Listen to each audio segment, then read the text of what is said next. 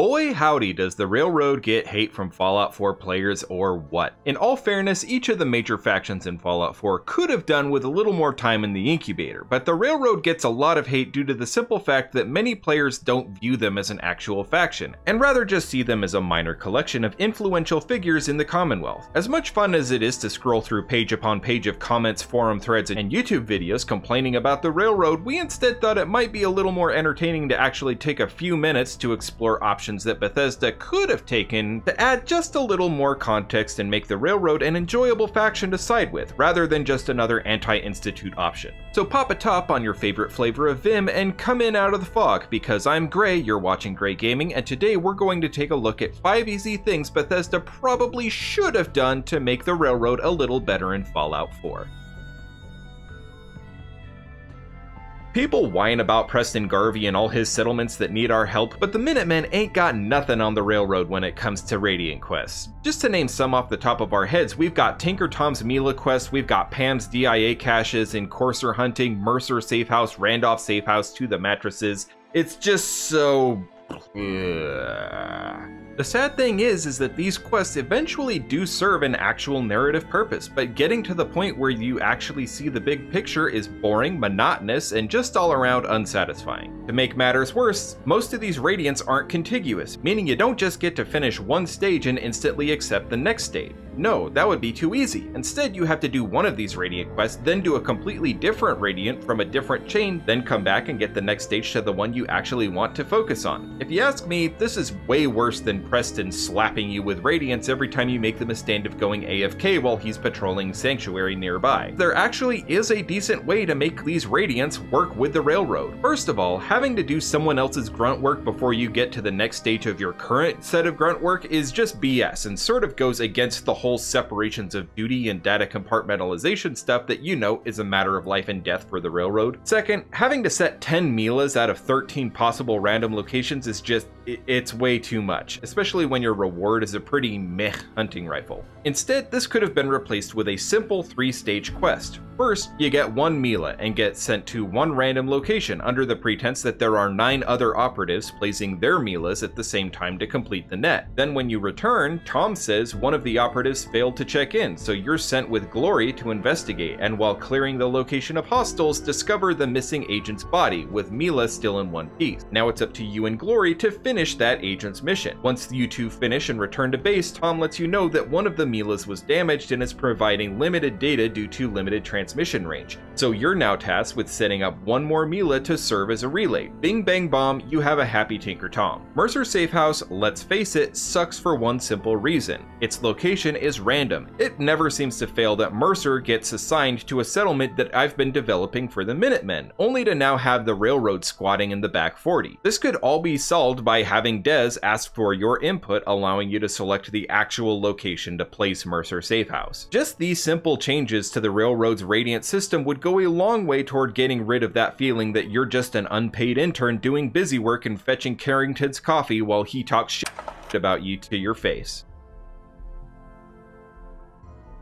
A lot of players tend to miss this, but while poking around the Institute, it's possible to find a list of informants that the Institute keeps on the surface who report to the SRB. Wouldn't you know it, every single caravaner in Bunker Hill is on that list. Just think about that for a second. The Railroad's most important asset on the surface is Old Man Stockton, and every single one of Stockton's employees works for the SRB. Can you say missed opportunity? There is so much room for double dealing, counterintelligence, etc. Why was none of this taken? Think about it. Given your access to the Institute, you could procure a Courser uniform and pose as an Institute Courser, giving false directives to informants or intercepting their intel before it can find its way back to the SRB. You could convince some to stop providing intel to the Institute, whether by ensuring their family's safety, bribery, or some other means. Maybe even have it come to light that one of them just discovered Stockton's importance to the Railroad and you have to permanently silence them before they can blow his cover. I would especially go for this option if the traitor in question is Doc Weathers.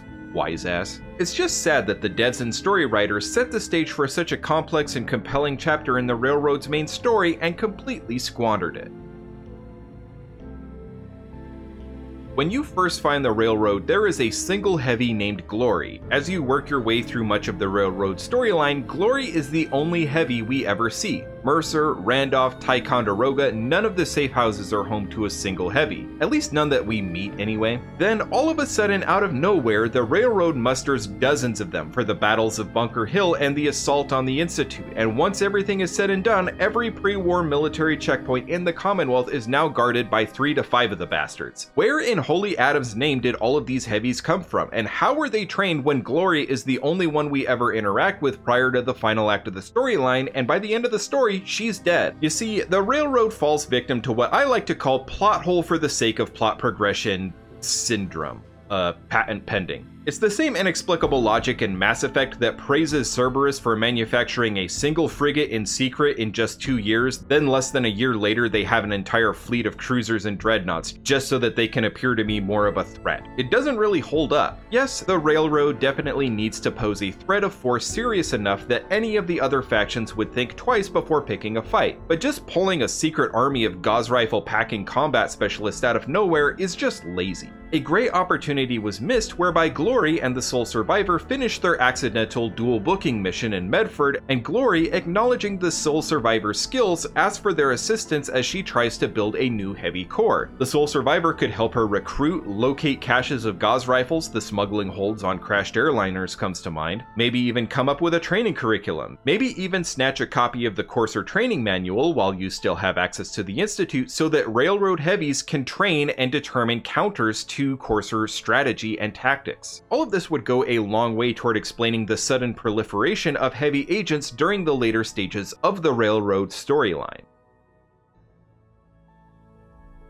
When you first find the railroad, they're in a bit of a bind. Their cover was blown and their headquarters in a secret US government facility has been wiped out and occupied by synths. Now what's left of the railroad HQ is hiding out in a mausoleum and treating any calls for help from their remaining cells as possible Institute trickery. You would think that this would prompt a bit of a wake-up call, that they need to work on improving their ability to communicate and increase security in the process, but nope, their idea of stealth is freshly chalked out sets of symbols on old surfaces, as if a Courser wouldn't spot that from miles away. I know they're trying to work with limited tech, but plain text messages left in dead drops that are clearly marked is about the stupidest thing you could do given the fact that you're on the back foot. Any first semester cybersecurity student knows what war chalking is. Heck, just about any computer related degree seeker would probably know. So why wouldn't the Institute, an organization where all of its members are descended from students and faculty at a freaking technical college, not be able to spot and recognize that? What the railroad needs is rapid, secure communications. There could have been a quest where the railroad needs to take over a radio station. WRVR, Outpost Zamonja, Gunner Plaza are all good candidates. By doing this, they gain the ability to broadcast to the Commonwealth. A second stage of this quest could see you asking to make copies of Kent's Silver Shroud and Daring Dashwood tapes so that they can be broadcast across the Commonwealth. Of course, the true goal would be for Tinker Tom to perform a bit of steganography, or in layman's terms, hiding secret messages inside the recordings which would themselves be encrypted. Each agent, along with a codename, would be assigned a time slot and decrypt key specific to that agent so that if they are compromised, you can just bump their assignment from the time slot. The dead drops could still be used for communication back to their cells as a form of check-in, to request a fresh key or a new time slot, and instead of using rail signs to mark locations, maybe switch to something that would be a little easier to blend into the background. An example would be using a certain radioactive isotope, one that's relatively harmless that still registers on a Geiger counter, but would do so in a very specific way. Heck, potassium salt registers on a Geiger counter, so it's not like this would require a significant level of technological development from the railroad. This would go a long way toward improving operational security as well as adding a little realism and making it seem like the railroad isn't just repeating all the same old mistakes that led them to their current dire straits. If you've enjoyed the video up to this point, it would mean a lot if you would consider liking the video. Audience engagement is a metric we use to help determine what sort of content provides the most value to you, dear viewer. Please, thank you, and now on to number 5.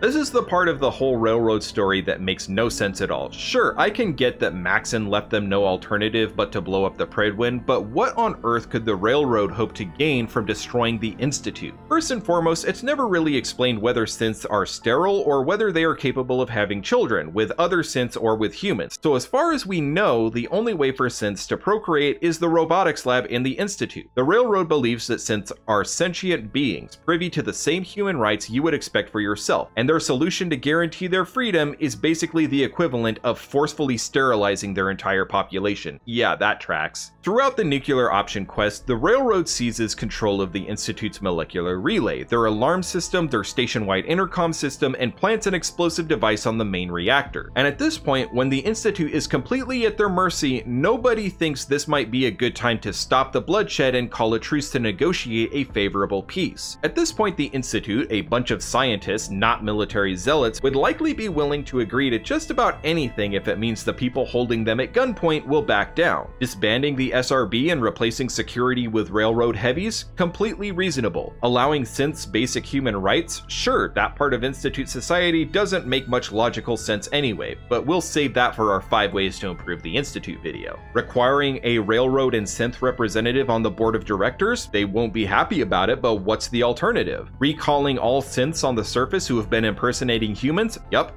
Maybe so it's not just an all sunshine and roses ending, throw in a requirement that synth production must be slowed to a rate commensurate with human reproduction to avoid them multiplying out of control. The synths would probably be willing to accept this compromise given they've just been freed and the SRB is gonzi. Maybe if a negotiated peace sounds a bit anticlimactic, you could have acting miserable pissant Justin Ayo defy the conventions and try and destroy the robotics lab. Maybe you're forced to choose between saving the synth lab or chasing down Ayo before he can escape to the surface with a group of loyal coursers. You know, give a little bit of consequence to player actions, Todd. Simply put, the Railroad just being a slightly different flavor of the blow up the Institute quest holds no water and is completely and utterly uninteresting. All in all, these fixes aren't nearly as easy to implement as our 5 easy ways to fix the Minutemen, as they would require significant quest design, voice acting, and most importantly, time. But I have to say, as someone whose current Railroad playthrough is sitting at 550 hours as of writing this script, that the Railroad in pretty much its entirety is the least fun faction to play, and the climax is least in line with their whole mission vision thing. Depending on where you land on the whole are synths people debate, they may be the most morally good faction there is, but you're kind of getting saddled with a lot of negativity by siding with your convictions and in a not very necessary or thematically interesting way. Anyway, I'd like to hear what you all think about this. Would any of these changes sway your decision to side with a different faction? Share your thoughts in the comments below. Until next time, it's been real, and we hope to see you here next time on Gray